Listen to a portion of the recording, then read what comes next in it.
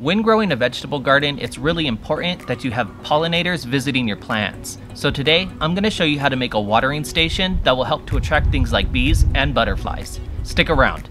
This is In the Garden.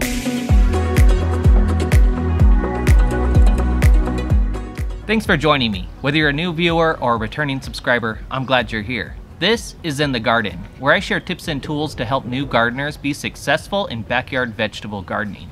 Today, I'm out working in the garden and I'm going to be creating a watering station. This is a really great thing to create in your garden to help attract insects like bees and butterflies, which are essential to pollinating your plants.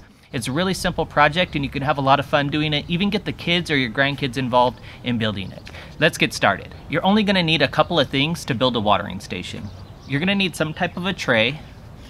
I picked up this one at my Walmart. You can find anything like this. It's about 1.5 inches deep. It's pretty large, but you could do something smaller for sure if you have a smaller garden, or you can check even like at your dollar store. So this doesn't have to be an expensive project. Just find a cheap tray that you can use that can hold a little bit of water, and then you're also going to need some rocks.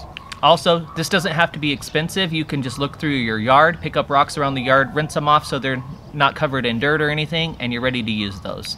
Or you could pick up a bag of rocks at your local home improvement store.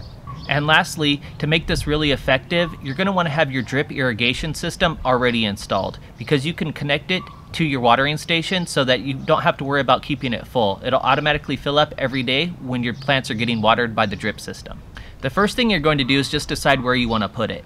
You probably want to put it somewhere in the center of your garden, but you want to make sure you're putting it near plants that will need pollination. Things like squash and zucchini, they actually need to either have insects like bees come and pollinate them, or you're going to have to hand pollinate those. Things like tomatoes and peppers, they don't actually have to have bugs visit each individual plant to pollinate them. They can get pollinated by the wind and other things going on. So make sure you put it somewhere where you actually want those insects to visit. And also, if you have flowers in your garden, put it near those flowers so that as the bees and butterflies come to the flowers, they can get a drink so they don't get hot during the hot summer months when they're trying to work in your garden and doing things for you. You can help them out just a little bit by putting a watering station. Once you've decided where you're going to put it, you're going to want to make sure that it's pretty level so that the water doesn't just run out of one side. I have mulch around my plants in my garden, so I'm just going to clear that so that this can sit right on top of the soil, and then I'm going to put the mulch up around the edge so it'll blend in really nicely and look really nice. Next, you're going to want to start placing the rocks. The idea is that the rocks are going to create a surface for the insects to land on and to be able to access the water without accidentally falling into the water. So you're going to want to make sure that the rocks are high enough that they're going to be above the water level. Be sure to use a large variety of sizes of rocks so that there's lots of surface area and lots of areas for the insects to be able to get a drink.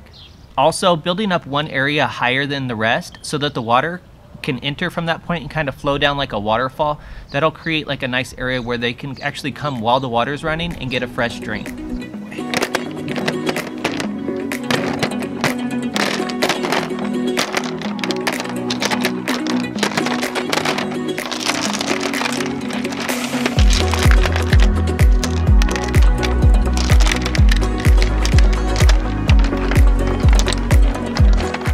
Finally, you're going to connect a drip emitter to your drip irrigation system and place it in the watering station. You're going to do this exactly the same way as if you were connecting one to put onto a plant, except you're going to put it into the watering station.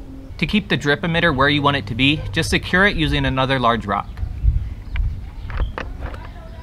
That's it, it's ready to go. When your drip irrigation runs, it's going to automatically refill your watering station every day. So that's really helpful. You don't have to worry about filling it up, and the insects will always have something fresh to drink in your garden. Thanks for watching. I hope this video was helpful, and make sure you check out one of these other videos to help you be successful in your backyard garden. And be sure to subscribe so you can get all my latest content.